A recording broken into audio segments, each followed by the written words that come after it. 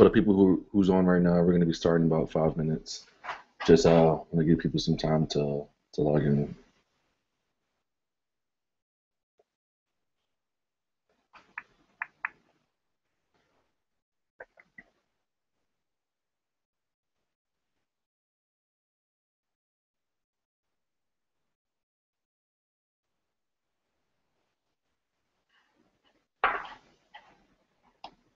For the people who's on right now, we're going to be starting in about 5 minutes. Just want to give people some time to log in.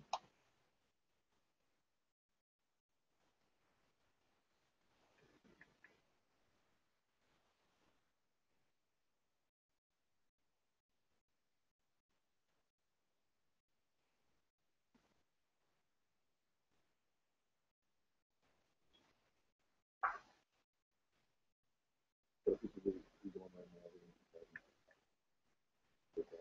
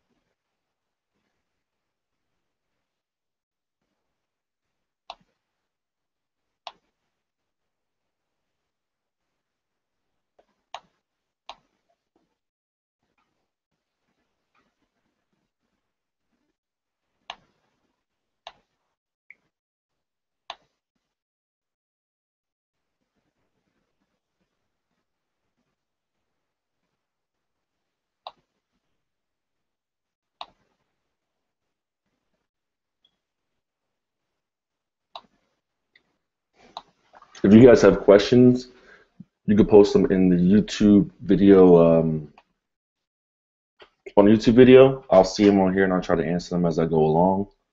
Um, we'll try to keep this thing brief. I know the biggest complaint with the last video we had was it was way too long. I think we ran like an hour and 20 minutes or something like that. We'll try to keep this one short. If you miss anything, go to the old video. It should be posted on our website, djhighdef.com. Not that you can just YouTube it and Google it, it should pop up.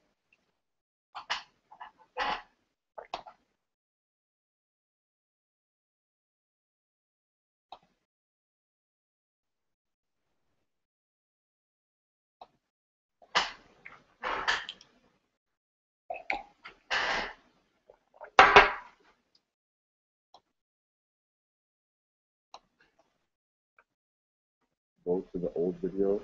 It should be posted on our website, djhighdef.com.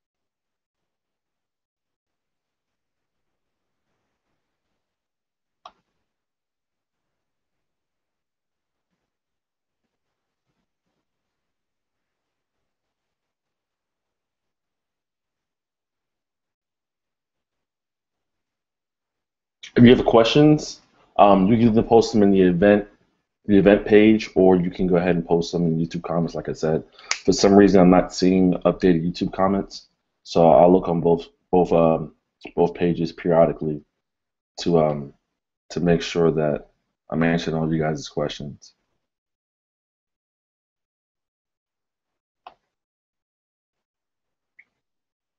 Additionally, this whole web conference is going to be recorded. The link should be posted right after the video is over it. So just if you miss it, or if you miss something, you have to go, just make sure to come back and check that out so you can see whatever you missed. All right, so it's 3 o'clock right now. We're gonna go ahead and start. My name is Salim. I go by DJ High Def. I'm the dude who made I'm the host of this web conference. I'm gonna be taking you guys through my entire workflow so you can see how I manage my music. We're gonna start from downloading the track all the way up to right before I play, and even sometimes even during when I play. This works a lot for me. A lot of guys have used it. They say they like it. They relook at the way they do their library because of it. You don't have to do what we do in this video. These are just tips and tricks to help you better manage your system. So I'm going to go ahead and share my screen.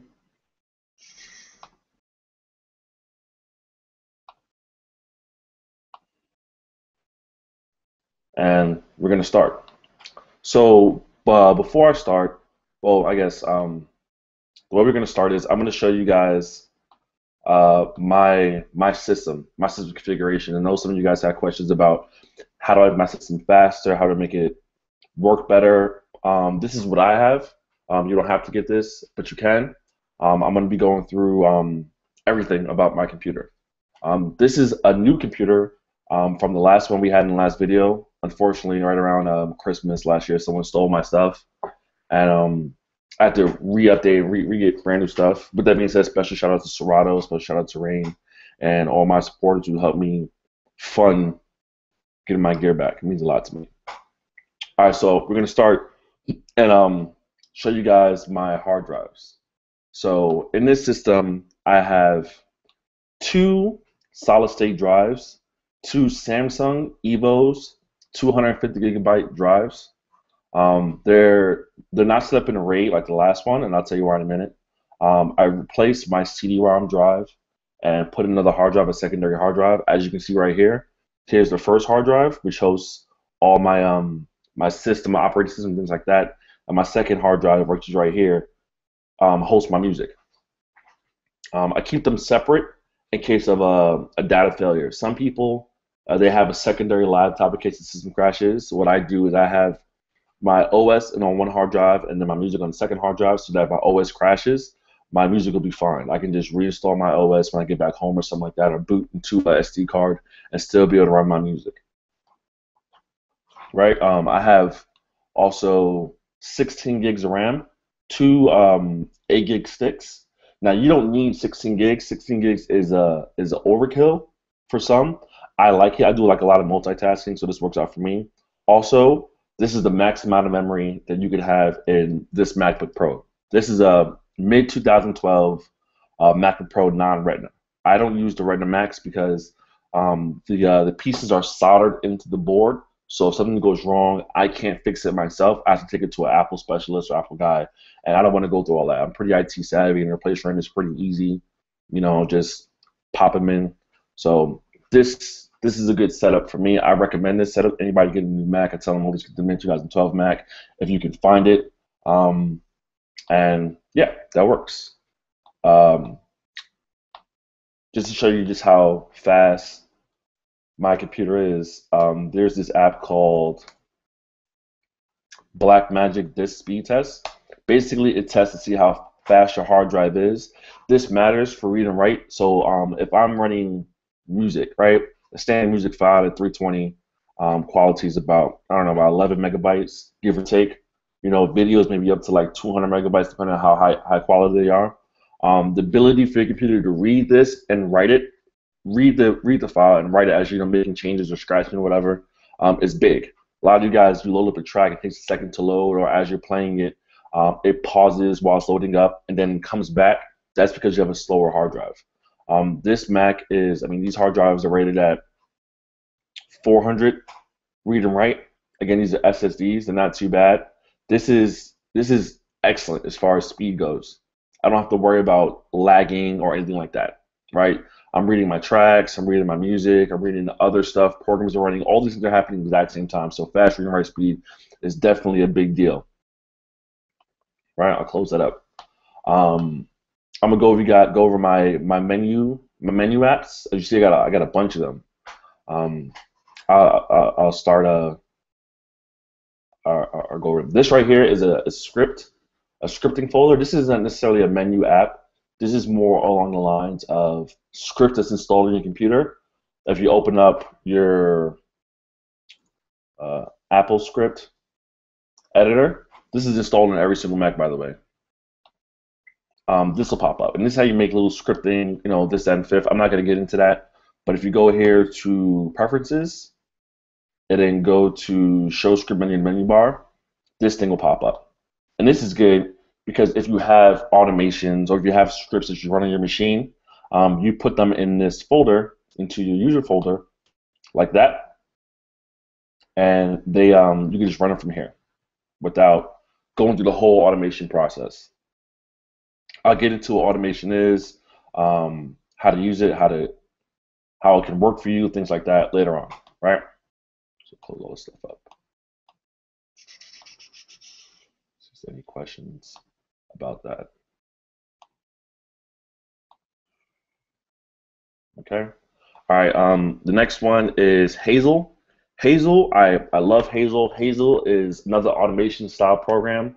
What it does is you get to put rules on folders. So if I open up my Hazel, I have a rule on my downloads folder for each one of here's my downloads folder. These are my 5 folders. Here are my 4 rules. The rule we'll be looking at most is my music rule. Basically, it says that if any song, if any file is a music file, move it to this folder. This helps me keep my downloads folder clean. You don't want things to be cluttered. I'm a big neat freak when it comes to the computers. So, the cleaner this thing is, the easier it is for you to find stuff, the more smooth your workflow is. So I highly recommend downloading Hazel, running this rule. Here are the settings for it. You can take a screenshot and put it on your system later on. Here's my music folder with all my tracks in it. I just cleaned those out not too long ago, but I'll go over the music scan scripts in a minute. It needs this to run, right? So let's go ahead and close that. The next one is Feeds. Feeds you don't really need. This is just something that I like. Feeds is a RSS reader.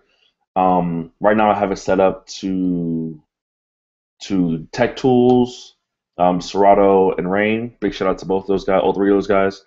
Anytime they come out like a new tutorial or a new post, I get like a notification here. Lets me take a look at it. So I make sure I'm up to date and I'm constantly staying up to date on things that they put out. Right, I recommend doing that too. You can get these apps from the App Store. This app right here is called Alfred. Now, if you guys use Finder, this is what Finder is. It's basically like a Finder on steroids. So if I want to use, I'll pull up. If you hold Option and press Spacebar, this box will pop up. And from here, you can launch, run, search anything in your computer. So let's say I want to do iTunes. Pops up there. If I want to run Scratch Live, pops up there. Serato, pops up there. If I want to Google search something, I can search from here, so on and so forth. It's a great little app. It helps my productivity up so much. I use it every single day, all the time. It makes it simpler for me instead of like searching in my programs folder or trying to find that one file. I can just type it in here and look for it. This is an app called Caffeine. I don't know if you guys heard of it or not. What Caffeine does, it is basically it toggles letting your Mac stay awake or going to sleep.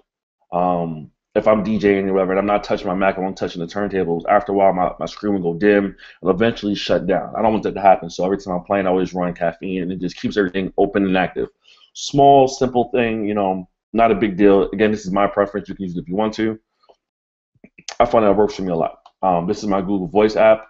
Basically, my cell phone. All the numbers on my business cards and everything are attached to my Google Voice number, as well as all the phones that I have, like my work phone, my cell phone, my office cell phone. So if a client needs to contact me, they can contact me via Google Voice, and all my phones will ring depending on where I'm at. If they send me a text or a voicemail, it'll pop up here, and I can respond to it from my computer, which is great because if I'm busy right now, I need to just send a quick text. I can just type it in there, shoot it out.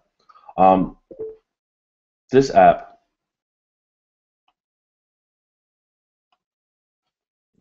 let's see. Yeah, Alfred works with everything. I mean, external drives are, it works the exact same way your Finder does. It indexes your hard drive. So as soon as you plug something in there, it'll scan out a hard drive, find out what files are in there, and keep a little database. You can refresh the database in Alfred. Me personally, I don't really use it for my external hard drives. I just basically use it for my internal drives. I hope that answers your question. Um, the next app is Memory Diagnostic. This app is amazing, right? If you have low memory or even like a lot of memory, you want this app on your computer. What it does is this: when you the way your system works is your memory. The best way to explain memory as opposed to hard drive space is, let's just say you are a handyman, right? And you have a big toolbox in your garage that has all your tools and everything you need. That toolbox represent your hard drive, all your files, all your photos, everything's in there. Now you have a tool belt with the tools you need right now. That tool belt will represent your RAM. The bigger your tool belt, the more RAM you have, the faster you can access those tools because they're right there on your person, right?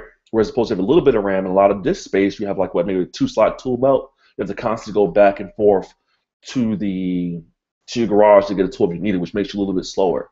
So it's always good to have more RAM on your machine because there's more available memory for doing what you're doing. Like if I'm in Serato, I'm running a program, we're running a file in Serato, I'll play the file, and if the file's 11 megabytes, that is getting loaded up into memory. When I pull the next file, the next song's going to be loaded up into memory. And after a while, the memory gets congested with all the stuff you're running at the exact same time, and the computer slows down. So everyone says you want to speed the computer, get more RAM. What this program does, after a while, your memory gets filled up. It just fills it up and gets rid of the stuff you're not using and cleans it out. So it cleans out your memory. I do this all the time. It's quick, it's easy. It's on the App Store.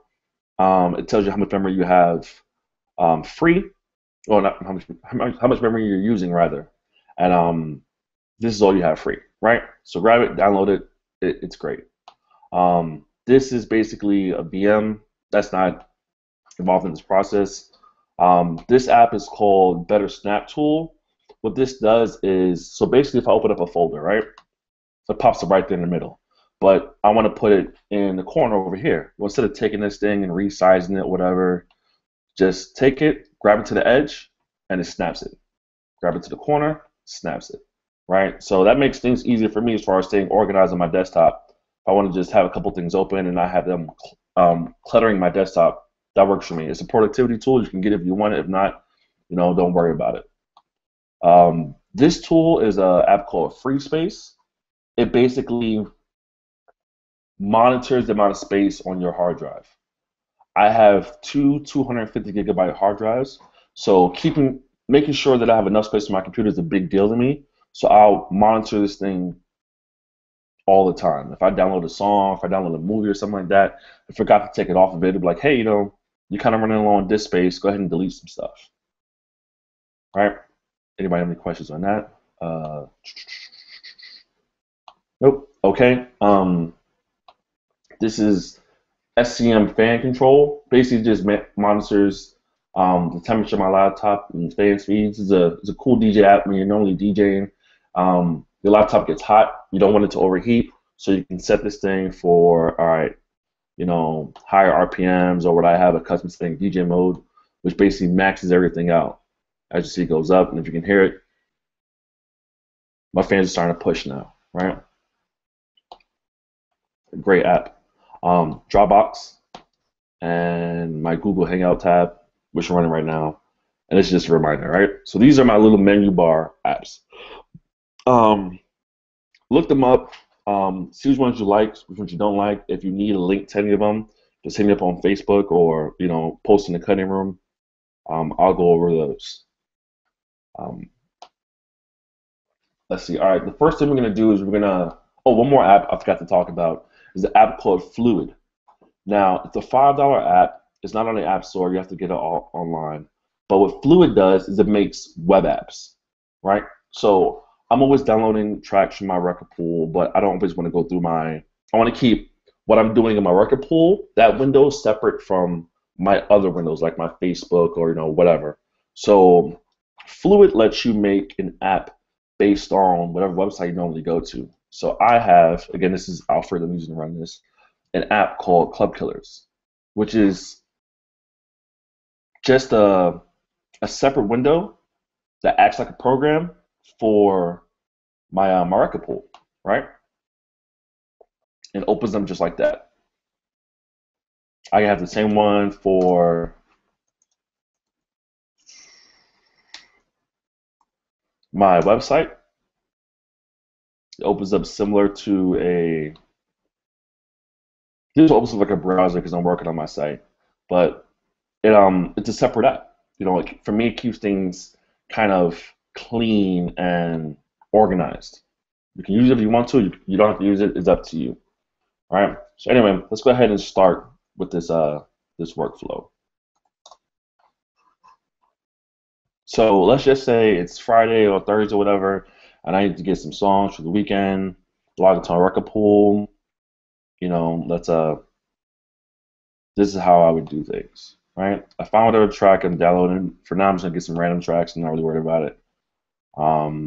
Let's get this track. Right. I don't know if you guys can hear. Let me take out this.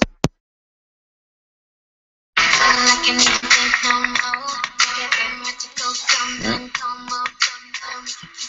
So I found the track that I want. Now I'm gonna go ahead and download it. Now before I download it, pay attention to this little area up here, because remember we have that program Hazel running a rule that says that anytime a music folder, it runs into my download folders, it'll move it to the music subfolder, right? So I'll download this track.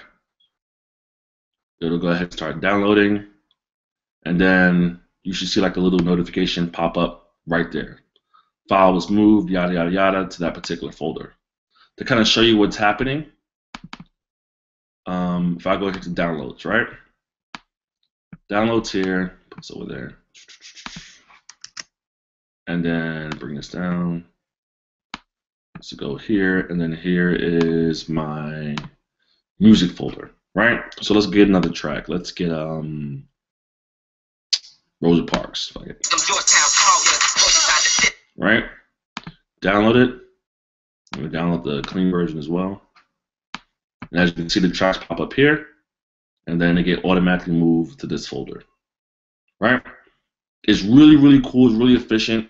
I like it. I don't have to worry about, all right, well, I downloaded a bunch of tracks. Where's my tracks at? Where's that one song I downloaded? It's always all right there. Again, the program is called Hazel. Take a look at it if you can. It's really, really useful. Does anybody have any questions on that? Nope. All right, cool. So after I download all my tracks for that particular day, I'll quit Club Killers, right? And the next one I'm going to run is my music scan. Now, to show you what music scan is, I'm going to have to pull up Automator, right? And just go to a new document. Close this. File, open a recent music scan. Now, a lot of you guys have questions about Automator. Do some research on it. It can definitely help out your DJ workflow. It's basically allows you to make applications. Now, a better way to put it is, let's just say every single time I do something, I run this program, I play this sound, I make this notification, it's constant, right? So instead of me click every single time, I'm going to make an application that when I click it once, it just runs all three of them. like a little task thing, right? In my automation, it tells me title of it, music scan. It finds all the music in the music folder, the .2 music folder, right here, 2.music folder. And I'll put this over here, right? The music folder, and it makes a new folder in my music hard drive over here. Is music scan folder. It makes a new folder, music 4, and then it dates it and it gives it the time. Now the reason why I have it dating it and giving it the time is because I can run this script at 9 o'clock in the morning to get all the tracks from the other day, and I can run it again at 3 o'clock for any new tracks I downloaded in between those 2 times. Right? So just make sure there's no conflicts there. After it does that, you see it stops. There's no more, it doesn't continue on. It stops here. And then it finds the folders again in the music folder, and it sends them to the trash can. So it copies the folder, it copies the music to this folder, and then it moves whatever's left here into the garbage. And then it displays a notification saying it's completed. After that, it asks me if I want to launch Mixed in Key, because I always scan my tracks in Mixed in Key after I download them, to make sure my keys and my tempo's up to date, and then it launches the program. So to kind of show you how this thing would run, let's go ahead and close this. These are old ones. Get rid of these. Trash. All right. I'm gonna go ahead and run my DJ scan. Now, did you see that? How fast that was? It cleared out this folder, moved them to this folder, all of these tracks, and deleted the folders out of there.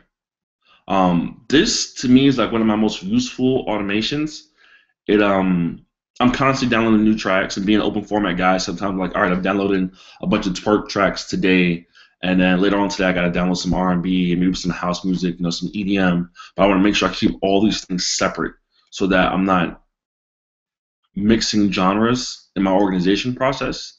So running this program just lets you clean all this stuff out and keep everything in folders, named and organized, and all that other stuff. I'm super OCD, if you guys can see, when it comes to automation, when it comes to making sure my computer's clean. So these things work out for me. On top of that, because I have 2 hard drives, one that hosts my OS and my programs and stuff, the other one that hosts my music, this automated moves all the stuff to my music hard drive. So my main system is not going to be flooded with new tracks, if that makes sense to you, right? So anyway, we ran this little music scan thing. Now we're going to launch Mixed in Key. Mixed in Key pops up. I just go to Add Files. My music scan folder is already pre-selected. Just click that, click Open, and it starts organizing. Right, so just to show you how fast this process would normally be, let's quit this. Let's take all of these tracks and move them back to, just download, move them back there. Delete this, back to the tracks, right? So I just downloaded the tracks, just moved them over. I run this script, music scan. It does all that other stuff for me, launch Mixed in Key, okay. Add files, and then open. And then there we go. That's it. Right, so I just went from downloading tracks, organizing them, put them in another folder, and scanning them in a matter of seconds. Right? Shaving these little bit of seconds off your entire workflow will speed everything up. Right? Once this is done, close this. Now I know that that folder for that particular day is all set up, scanned, and ready for me to use whenever I'm ready to use it. Right? Does anybody have any questions on any of that stuff?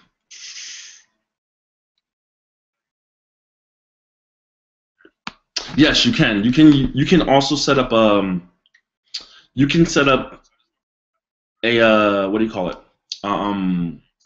A folder option to move that as well if you want to, or you can set up when you download a song, you download a track, to automatically move it to that folder. You can do that if you want to. However, not every music folder, not every music file you download, you're gonna want to add to your library.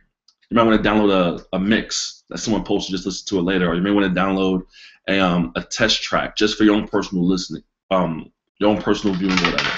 I set it up this way so I can distinguish one thing from another. But yeah, you can use your preferences if you want to. I guess in here, I just started using Chrome, but there should be a setting about where to put whatever you download into whatever folder it's in there, right? But that's the answer to your question. Okay, so we just did that. We just downloaded all of our tracks, and now it's in the folder, waiting for us to import, right? Let's see if there's anything I need to go over before I get into the iTunes part of it. Nope. All right, cool. So now we're going to go to iTunes. Now, contrary to my first video I use iTunes and I use Serato to manage my folders and my crates. Now I just completely use iTunes. iTunes is an amazing program. A lot of people hate on it. I've been using iTunes since the beginning. The way I see it, if you understand how to use iTunes, it's probably the best tool in the world. It'll save you money, and it'll do almost anything you need to do for you. And I'm going to show you some of those things today. So let's run iTunes.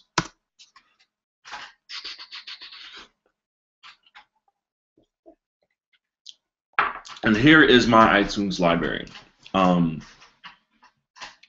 Some people, when you first open up iTunes, you're going to get it. It's going to look kind of like, let's see, hide that, hide the sidebar. It'll look something like this. And, you know, that's not really the best for me, for DJs. I don't think so. So you just click songs, and then you go to view, show status bar, which is a little bar at the bottom, shows you how much you got. And then show sidebar, so it shows your playlist. That's how you get the original view back.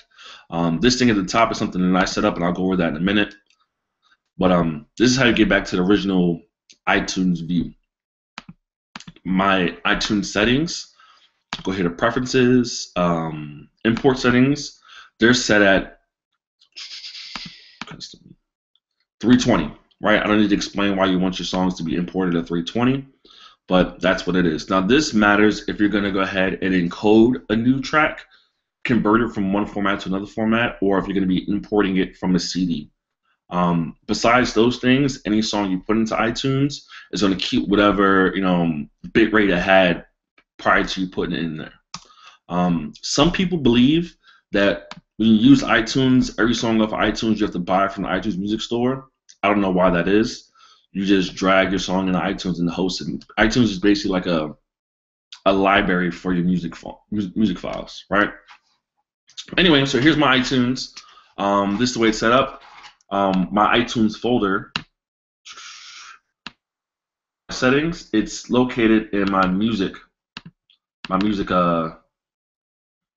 hard drive, right? So go here. Here's my iTunes music folder, right? It's not in its default location. I changed it.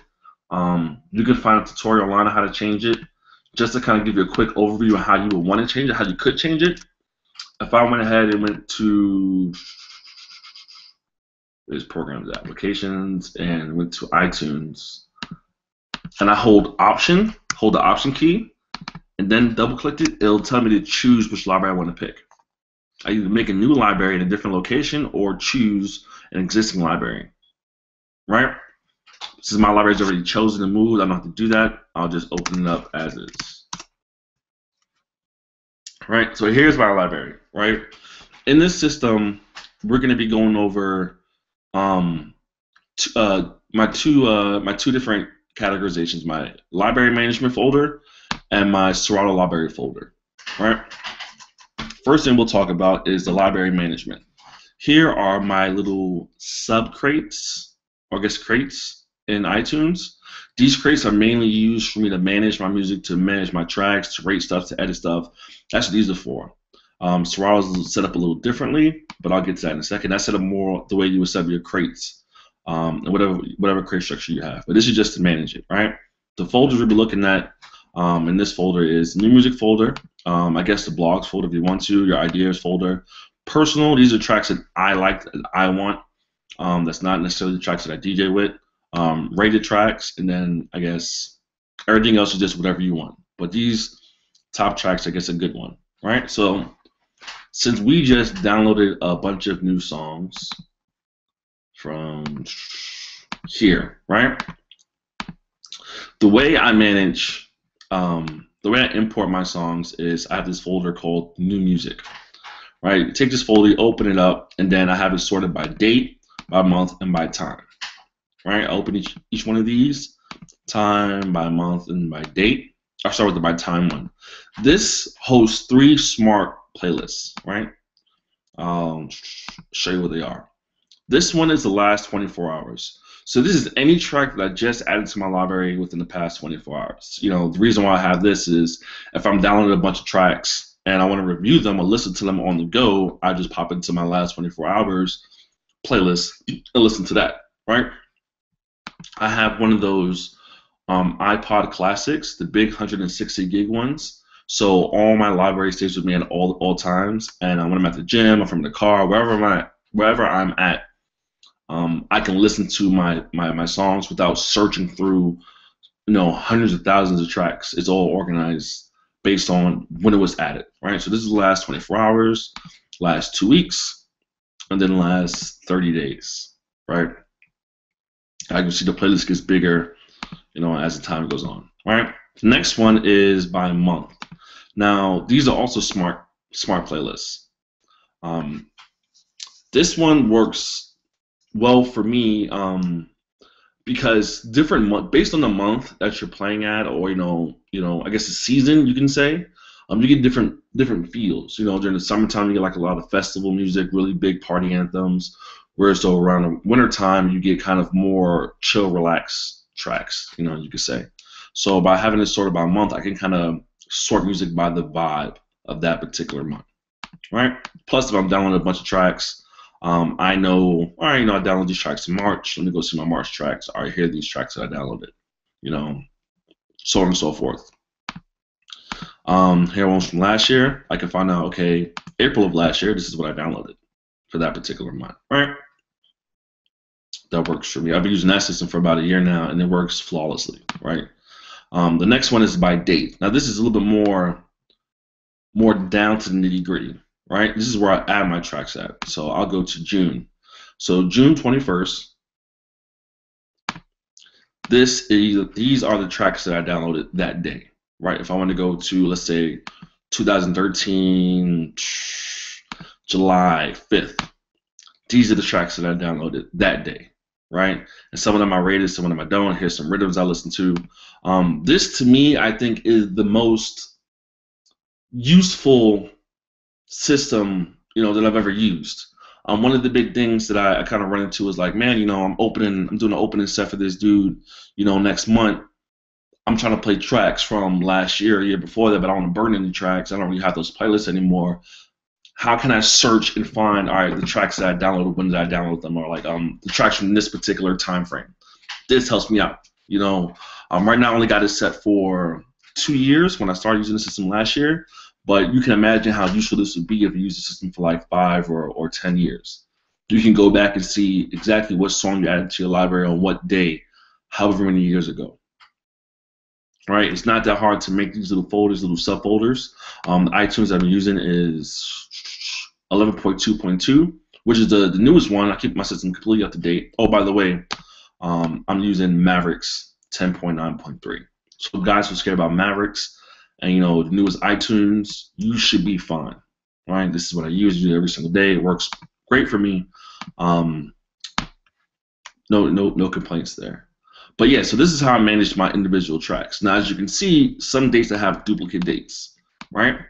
These are for when I'm like, all right, I'm going to the record pool on, let's say, the 4th, and I'm downloading a bunch of tracks. But I also need to download like a bunch of like soca tracks that day. So I'll make a separate folder and label it soca, and these are the soca tracks that I downloaded for that particular day. It is not combined with the regular tracks I got from the record pool, right? So if I want to hear my twerk tracks from the 6th, here are my twerk tracks on the 6th. This work out great for you if let's just say you went on like a twerk binge, or like, let's say, a reggae binge last week, and you got a gig coming up and you need to find those tracks quick. They're right there, sorted, ready for you to listen to. So let's add the tracks that I just added. Today is the 22nd. So I'll go here, new playlist, June 22nd. Bop. Take these tracks, bring them into there. Right, so now those tracks are sorted by their particular date. Another thing that you want to do is make sure your tags are good. I cannot stress that enough. Like, tags are the key to a good library. You need to have legit tags. There's another tag system that another DJ developed a couple of years back. You know, the code system. I have a link to his post in a Cutting Room Facebook group. I'll post it up on my Facebook as well. I mean, on my website as well, for guys who want to check that out. I like his tag system. I think it's an amazing. I forgot this dude's name, but it's an amazing system. I use his system, but with a little bit of a change. I kind of edited it to be a little more work better for me. You can use his, tag code system. You can use my code system. It's up to you, whatever works for you. Again, your library is for you and you alone. So find what works best for you and go with that, right? So the first thing I'm going to do is all right, I want to take out this crap out of my comments. I want to take out all these, edits these tags that I don't necessarily need. Some people like to put a whole bunch of trash in here, like their Facebook, or they'll put their name on every single tag, all other stuff. That's cool, you know what I'm saying? More power to you if you're doing that promotion-wise. Me personally, I just immediately take it out. If you're gonna put your name anywhere, throw it underneath the composer tab. That works out for me. No one uses that, you know what I mean? But don't fill up the rest of my tags with your promo stuff, Anyway, so let's take these tracks. Let's clean them up real quick. So we're going to select all of them. Go to get info. We're going to click the comments button. When you click this, it's saying commit whatever changes you put here to all of these things. So since there's nothing here, I'm clicking this little button. I'm committing an empty space there, right? Kind of show you what's about to happen. As you see how here, there's all these things in the comments. If I was to go to one and go to get info, see it right there. There's no check mark. Select all of them. Get info, there's a check mark, and there's nothing there because they're all different. So I click that little checkbox and I press OK, and it cleans them out. All right. Another thing that I'll do is I'm a stickler when it comes to genres. What's a genre? What's a subgenre? What's a legitimate genre? If the tracks are tagged correctly or not. So I'll change this. Now, one of the things I change is I don't like this little dash. I make it to that track, right? Look, it's cleaner for me. Also, I keep my tags alphabetical. So that's how I want it to look. Press OK, changes it up, right? I'll do the same thing to this track. Copy that. Paste that there, right? So keeping your tags clean will benefit you in the long term. You don't want your library to look like this. See how all these are tagged nicely and neatly, but towards the end, I'll just go here to artists. Towards the end, you'll get all this crap. These underscores, these little this, no artists like tag that, all this other crap. You don't want your library to look like that because it's going to be hard for you to find songs when you're playing. The cleaner, the better.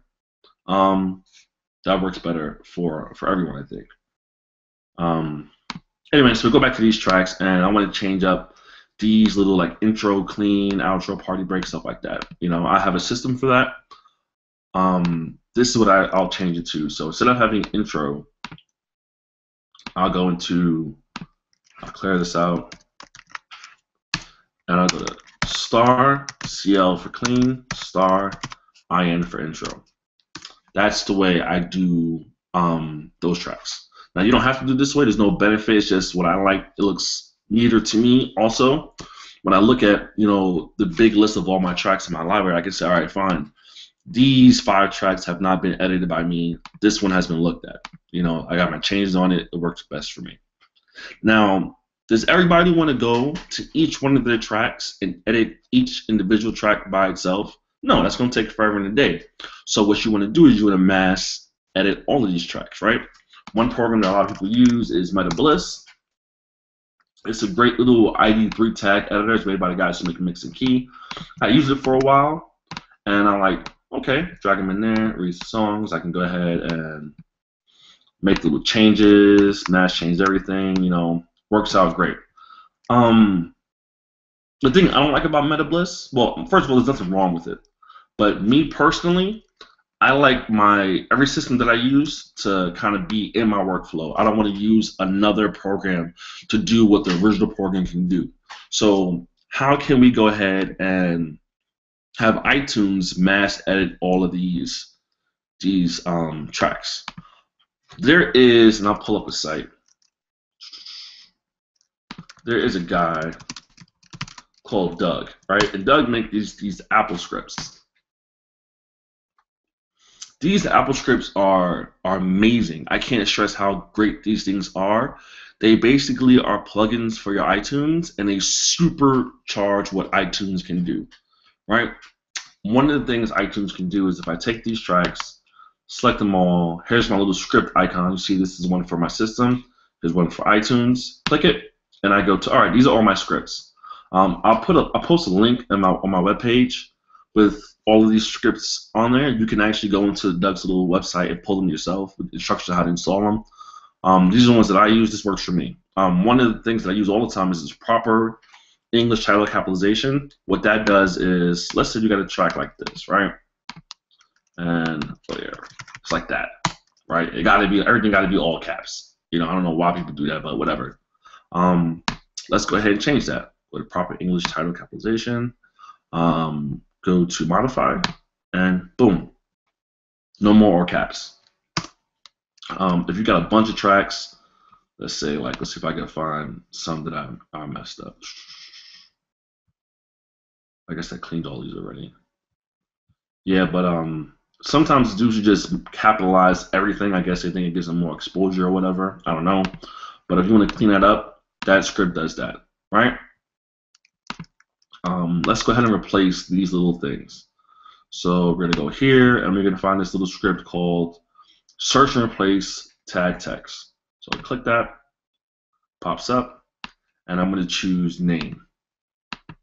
And I'm going to search for intro. And I'm going to change it with my special intro, which is star IN. I'm going to run a dry run first, which is basically going to say, all right, this is the changes it's going to make. So proceed.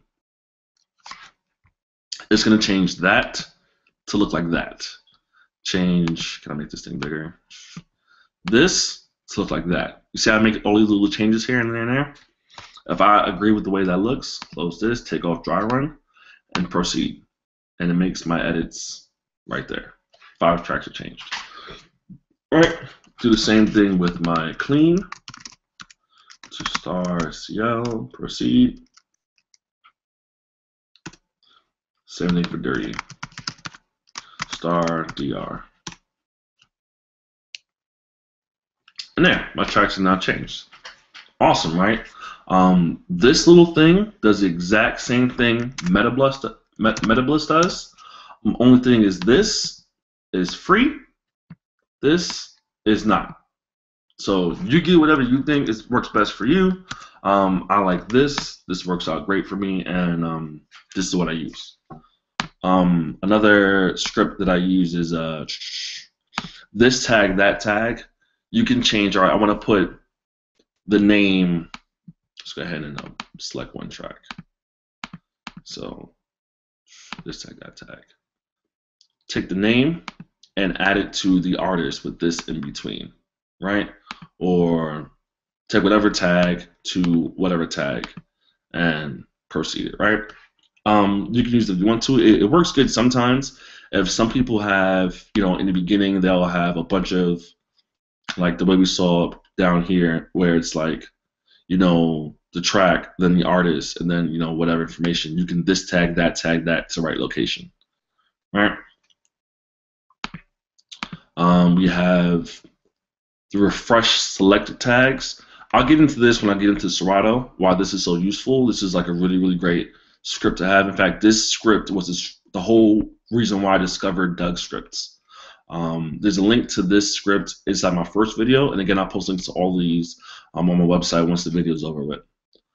So check that out, and then you can just explore, find stuff that works out for you, and take it from there.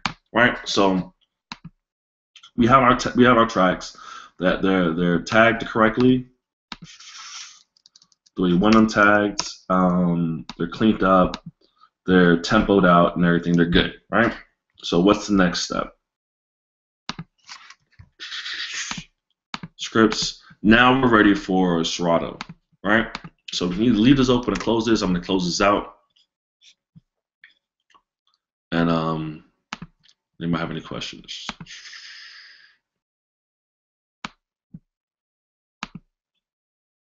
For the One Stop DJ Shop, I'll post a link to the other guy's tag system in my in the cutting room, and I'll send you a message privately so you can see what it is. But I forget the dude's name right now. The Apple scripts. Do I have any?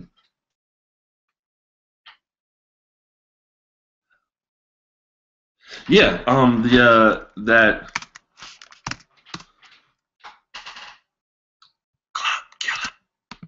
That append selected tag can go to everything, genre. All these scripts can edit every single field, right? It's not any field specific. So search and replace, you can search place genre. So I can change, like, for example, some people have these tracks like this, like hip hop, like that, right? I'll go here to search and replace, and I want to change hip hop to hip hop. Proceed. Done. Right? I also want to take out this little slash and place it with a dash. Proceed. Done. Right? This is only working on the tracks that you select, so you can select all of them, you can select just one, you can select a couple, just grab them and then run your little script. Right? Hope that answers your question.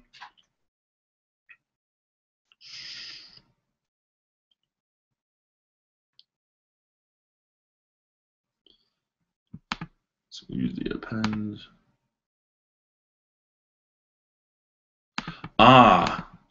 Yeah, I don't know about that.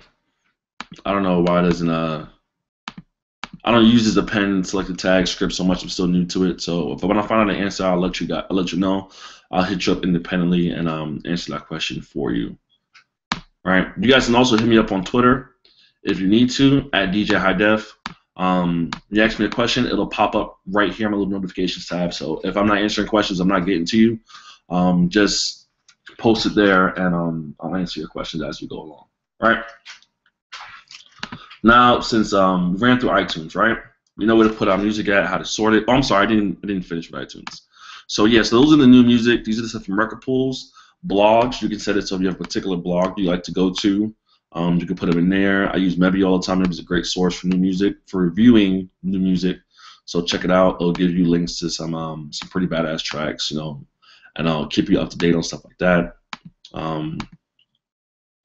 Then you have your ideas. If you have ideas for mixtapes or routines, whatever, you can make them there. But again, these are all whatever you like. The main one was the new music folder, right? So we have that down. Next, let's go into Serato. Let's run Serato. So I'm gonna run Scratch Live. Serato DJ's out. I use it. I use Scratch Live. Mostly, I'm more comfortable with Scratch Live for now. But all of these things I'm talking about work the same way for each system. So whatever you like, whatever you're used to using, use that. As you can see, while this is loading up, I don't have any crates. I have one crate in my prep folder, but besides that, I don't have any other crates inside of my library, right? That's because I use iTunes for my crates, right? Now I'm gonna take a quick pause. I forgot one thing, one important thing. My special tagging system. I use a hashtag system, right? What my hashtag system is basically so inside of my grouping tab, I put a hashtag, right? I put a hashtag for whatever feeling, whatever, whatever thing I want that track to be. So, for example, my FF stands for female friendly, like, lady tracks to get them on the floor, right? I just started using this, so it's kind of empty. But let's just say I want to play some East Coast stuff. Here's my East Coast stuff. Right now, it's empty. I just redid all these things, so all my tags are not as robust as it once were, but you kind of get the idea. If I want to do some, I don't know, Big Room, some Becky stuff, some twerk stuff. Let's see, hashtag. These are all my hashtags right here. I'm still growing it. DJ tools. So like acapella loops, that I have my scratch samples, things like that. Segues, transitions, for my SP6 sample player. Up tempo, twerk stuff, whatever you want, wedding stuff. These are just so that when you're playing, you can find whatever tracks you're looking for faster. So like, all right, I'm about to, drop in, this one instrument. I want to scratch this same acapella I always use over it. So I'm going to do hashtag scratch.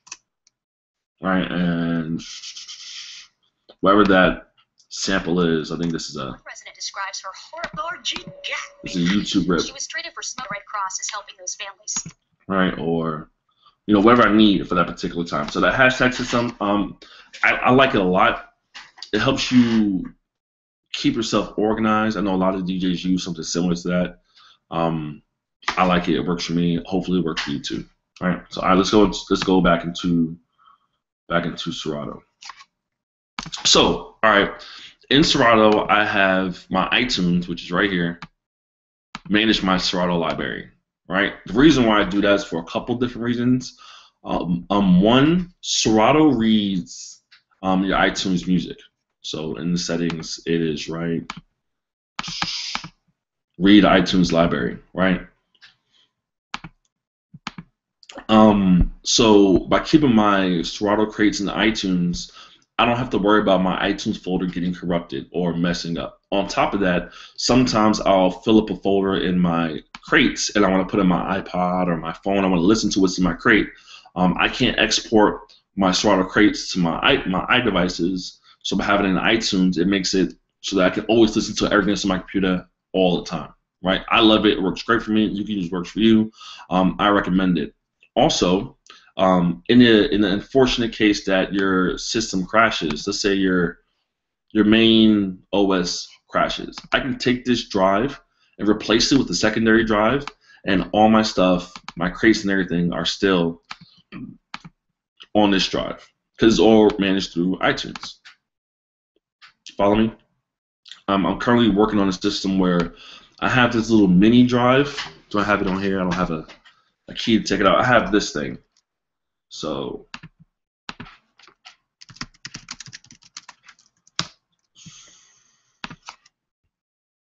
this little mini drive system. It's great. The guys in the cover room heard me talking about it. Basically, it's a little micro SD card adapter that fits flush into your Mac like this. It looks just like that. I have a high-speed 32 gigabyte SD card installed on that with a second copy of OS X, my operating system. So just in case, unfortunately I'm at a club, oh crap, my computer crashes. I can't boot back up. I'll boot onto this little drive and then still run my iTunes off of this and be back up and running in no time. So it's almost like having a secondary computer-ish. It'll protect you against software failures, but not hardware failures. So take a look at that. If you have any questions about that, hit me up. Ask about that. I'll try to answer them the best way I know how. All right. So anyway, so here's my Serato library. Now, here are my crates. Tools, which is empty right now. I have to fill those up. Wow. Did I not fill those up already? Oh, wow. I'm slacking on that. But anyway, so your tools and your drops and your stuff like that, your loops, your SP6, piss breaks, whatever. Your scratch folders, same thing. Scratch acapella songs that like acapellas you constantly scratch to, or your YouTube rips, like like the Sweet Brown YouTube rip. Oh, no, Lord Jesus, no, Lord. You know, stuff like that. That's where you would put that at. I think I have a Breaking Bad one. But let's start with some tough love, all right? Those are cool things to kind of play around with. Anyway, so let's go to press play. This is my main DJ folder. This is where I keep everything at, right? Same thing as in here. This is where I make all my changes in iTunes, and I just play it in Serato. Serato I only use to play with. It's only my my application I use to DJ with. I don't really manage music in iTunes like that. In Serato like that. I use iTunes for all that stuff. Anyway, so I have my club, my dance, my top 40, my deep house, Latin, yada yada yada. You guys can make whatever genres you normally play. If you're more open format guy, you got multiple genres like me. Use this. If you are kind of like a one-lane DJ, just use whatever you feel comfortable using. Let's go into my urban folder, right? So I have hip hop, R&B, and some up-tempo stuff. I'll put twerk in a separate folder. Inside of here, I have open, current, previous, and throwbacks. Playlists. These are, you know, a playlist from the night I did a club, and it was a really good night, so I saved that playlist to play at another time, right? You can do it. It's basically exporting your history files to a playlist folder. You do that here, history. Click that and just go to export. You can export it to Serato or export it to a CSV file, whatever. But just export your history file, put it into a playlist, and save it in iTunes so you have access to it when you need it. I recommend doing this for like really big events, like New Year's and things like that, so you can save that for a later date, right? Anyway, so the way I do my folders or my crates in Serato is I name them, right? I name them by the first song in that crate, and I keep my crates 25 songs deep, right? Up to 25 songs deep. I do this because unfortunately Serato doesn't have a tab where we can sort by the last time you played a track, you know, so I can say, all right, these are all my hip hop songs, but is this song still popular? Is this song still popular? Is this song still current? If I go ahead and do things this way, I can say, all right, this is 25 songs in, next one, next one, next one. All right, well, most of my sixth crate, are the songs in the first crate still as popular? No, then I'll move it to my previous crate. And I'll do that in here. So.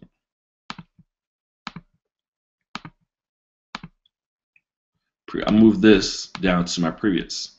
So I'll always have my I'll always have a history of what was in that crate that particular time. If I want to, I can just select current on the top, and it selects all the songs in this entire folder. Right? I can go to previous and so on and so forth. This is great for me because I don't like deleting crates. I've deleted crates so many times, and I've always regretted it. This way, I can keep all my crates at all times, and not have to worry about, okay, what did I play? I don't know, what's the throwback now? You know what I'm saying? What's that one track I played last year, but, you know, oh man, I forgot it. You know, what's the groove? You know, so this works out for me. That way, again, you can do things whatever way you want, whatever way works for you. This is what works for me. Does anyone have any questions on that? Nope. Okay. Let's see. Went over. Where's my reminders at? The hashtag system. Went over that. Combo playlists. So I think I was watching a will.i.am video one day, and he was talking about DJs making playlists, and he was like how it's not recommended. You know, you don't want to get into that kind of stale, stagnant mode where you're just going next song, next song, next song, next song. And I completely agree with him. One thing though that I want to note is there are tracks that we play in combos, like a 3-song combo. I think he mentioned that 3 songs are okay. Anything more than that is considered playlist. Don't do it. So I started thinking like, all right, you know, there's some tracks that, you know, I do play every single time. Like I always play Children's Story, then This Is How We Do It by Slick Rick, then Poison. You know, I always play those 3 tracks. It's like what I do. So how can I make that easier for me? Well, I could put them in a playlist, but then I have to sort through and find out that particular playlist and play it there. But how can I get all 3 of these songs to pop up, so that I can quick mix throughout them? What I did was I made combos. And the way your combos work is you go into, let's see, I'll go to here. So, right? So you see I just typed in children's story or whatever, children's story, and all my combo songs popped up, right? Well, how is that possible? Well, if I pull it up in iTunes,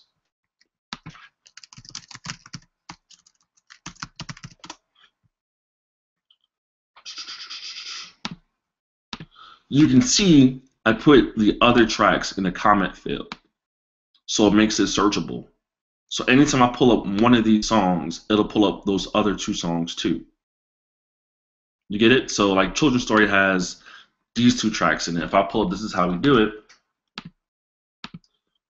Children's Story's in there. So anytime I search for Children's Story, this song will pop up too, and all the rest of these songs will pop up too. So if I'm doing quick mixing, I can just type in one song and all 3 of my songs are in there. So I don't have to worry about searching and put in a prepare folder. It's just there. Next song is there. Next song there's next song. I can mix through all 3 of those songs in like a minute, as opposed to searching and mistyping, searching and mistyping. It's all right there. This is invaluable for me. This works so well. I love it. Again, you can use it if it works for you. If not, understandable. But I like it and I recommend it. So those are combos. What else? Okay, refreshing your library. So some of you guys will have the issue where, all right, I'll make an edit. So I'll find this song, right? And I'll put like hashtag, Salim in there. Pop, it's in there. And then I'll close Serato. And I expect all my changes need to be saved. I ain't gotta worry about if I need to find it. It's in there, right? Let me open up iTunes. And hashtag Salim. Nothing. Well, where's my edit at? Where's that change at? Well, let's go back into Serato. Let's see what happened to it.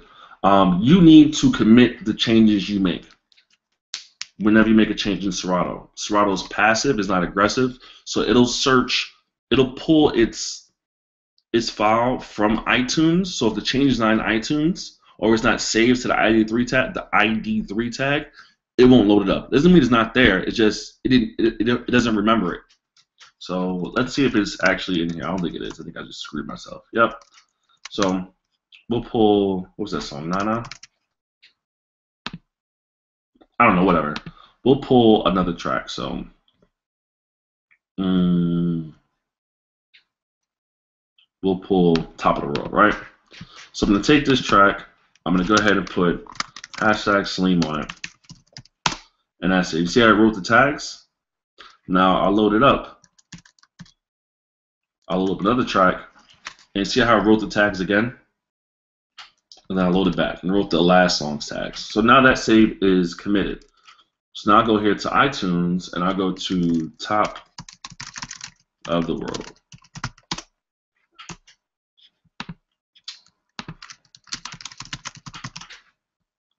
So this one is one of these original mixes, right? So where's it at? If I play this one, and there's my edit.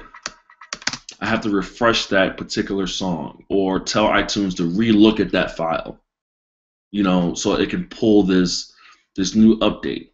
If I was to take it out of this, let's see.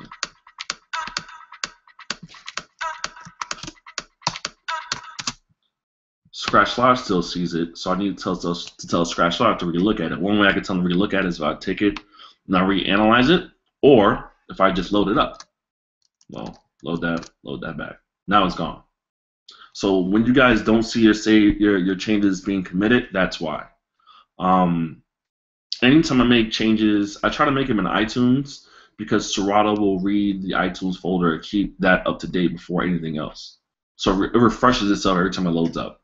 Another way to do it is there's a script called refresh selected tags. So if I did make this edit,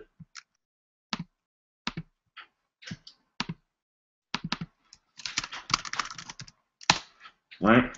Make sure it's committed it.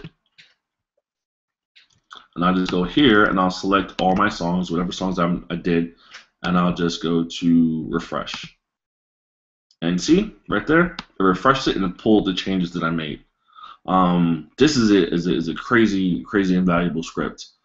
We make changes in Serato as you go along, and if you're using iTunes, it doesn't always refresh up to date itself.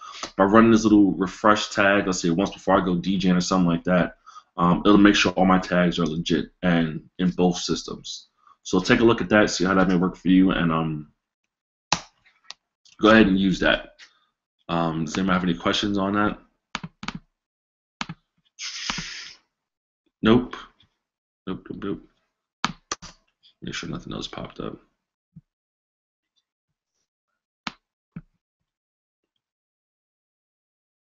All right, cool. Next one is refreshing, reading iTunes. Yep, iTunes folded over that. And I think that's about it as far as my workflow goes to get everything set up, from me downloading the song to me getting ready to play the song, in whatever environment I'm playing it at. These are all my songs from that I just downloaded today. By date, they're right there. The key is not there, so I'll select all of them, and either let's just say I select all of them, I can either take it and drag them all into the Analyze Files tab, and I'll analyze them, or I can just click it, and whatever songs that have not been analyzed will be analyzed. Right? You always want to analyze your songs before you play. It'll load them up into Serato's little memory file, whatever, the database file. So when you do play them, they're not taking a whole data load. The overview is already built. See how fast that is? So you make sure you do that. What else? Oh yeah, so that's basically my start to finish process. I was going to go over the beat grids, but I'll cut that short due to time. Serato has an excellent article on editing your beat grid, so take a look at that. It's on their Serato blog. A couple things I want to go over before I end this is configuration and stuff like that. So I have 2 SSDs on my computer. Before I had them in a RAID configuration, which is basically both of the hard drives were linked together and acted as if they were one hard drive, which made my computer ridiculously fast, faster than I needed it to be. I think I ran 800 megabytes, give or take read-write speed. This computer now is not set up in a RAID configuration. The reason why I do that is, like when I told you before, if the OS crashes, it doesn't affect my music. 2, when you have a RAID configuration on your laptop, it will disable certain Apple features. One of the big ones is the back to my the Find My Mac feature. So if you lose your Mac and you have a RAID configuration, you can't track it. So you don't want to do that. You want to make sure it's 2 hard drives and have that feature on. Right? Again, use what you want with everything is best, but I did it before, and then when my stuff got stolen, I couldn't track it. So it was like, well, damn. Lesson learned, right? Next thing is the scripts. Again, I got all my scripts from Doug's Apple Scripts. So check him out. Big shout out to him. He's doing God's work for us. So if you're using iTunes to manage your music, you can find a bunch of stuff that'll help you better manage, or add functionality to your workflow. Right? So Doug'sAppleScripts.com, and he has a bunch of stuff there, so go check him out. Next, backups. So I have this backup program called Carbon Copy Cloner. Right? I love it. It's amazing. Right? They have a I think it's $30 now. Before it was free. The free version is still on their website. You can download the free version. I use the free version. I don't need the most up-to-date version. It's unnecessary for me. But yeah, it's a great backup program. I don't use Time Machine. The problem I have with Time Machine is that it backs it up to a Time Machine file. So if I need to go back into my backup and pull a file or manually, do my backup, I can't. I need Time Machine. It's proprietary, and I'm not really cool with that. I want more control over my own backups. Carbon Copy Cloner makes an exact replica of whatever it's copying to whatever it's copying. So if I select my main drive, it'll back up the files to another file, right? I'm not going to do this, but it'll tell you what it's doing, how does it handle it, yada, yada, yada. You can also schedule a task. Well, cancel. Turn this off. You can schedule tasks. I have my OS backup here, and then my music backup here. I misspelled that. Whatever. And those are set to run automatically when the hard drive is connected. So to kind of show how that works is right now I'm going to plug in my backup hard drive, and as soon as I plug it in, it'll load it up. First it'll scan it, make sure it's there, it'll load it up, and the backups will automatically start.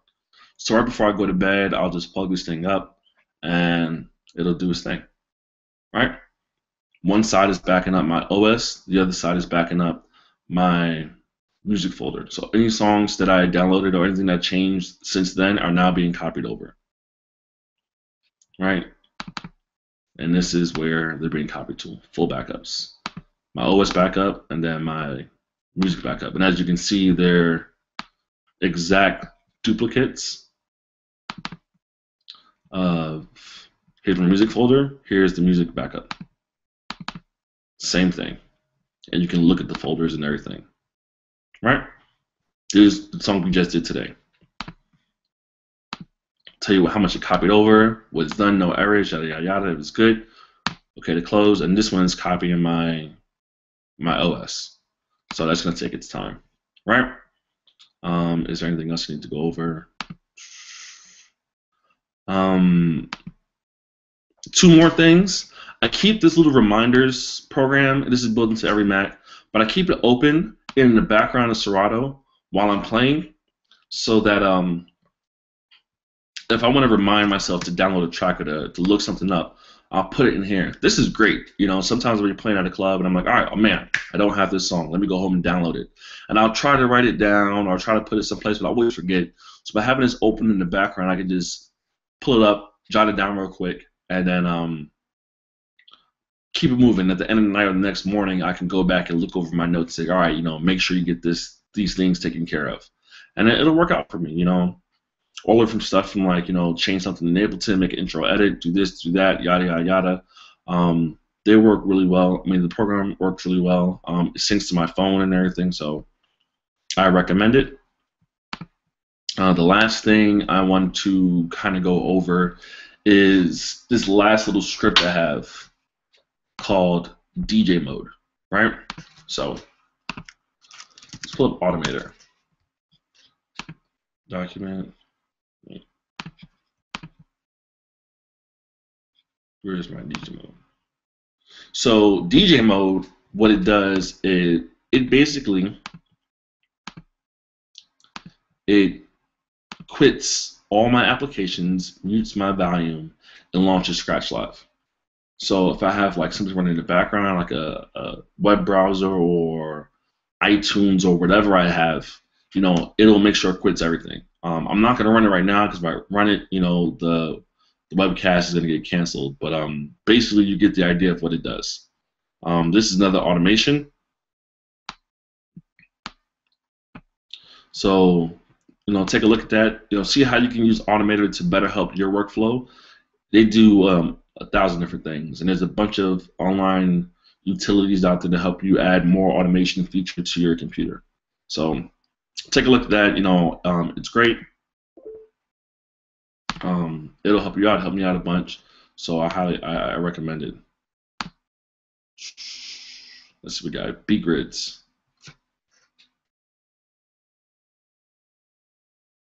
So you're saying it shows up for you in Scratch Live, not in Serato DJ. Let's see.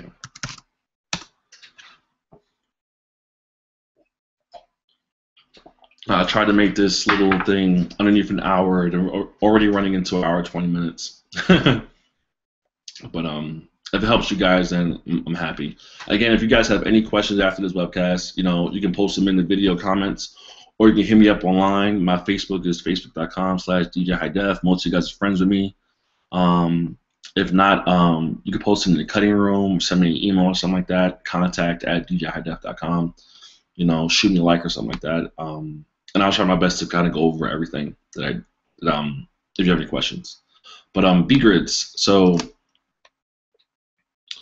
we're kind of rusty on editing my B-grids, but basically, you should be able to see them both in both programs. They don't recommend opening up.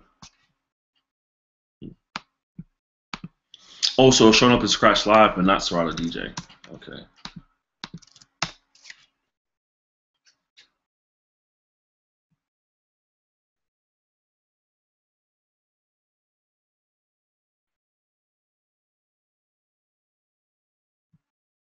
Backup's done.